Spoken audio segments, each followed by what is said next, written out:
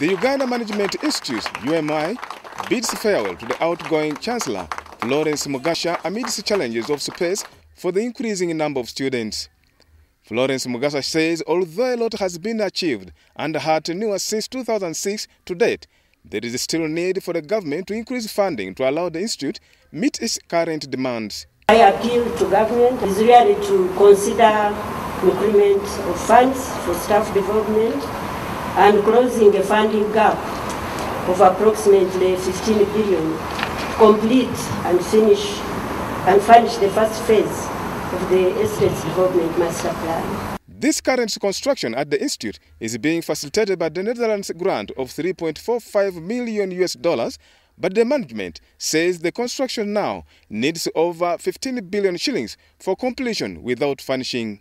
Our biggest problem now is lack of space because of money. So one would say funds are a problem, but we are trying our best.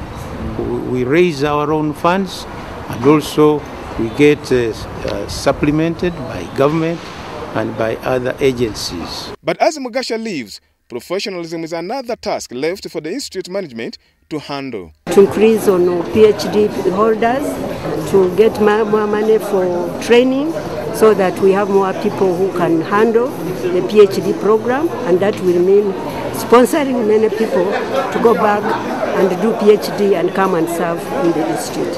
As long as we have the correct policies in place, we assure that as we move on, this professionalization will grow from strength to strength.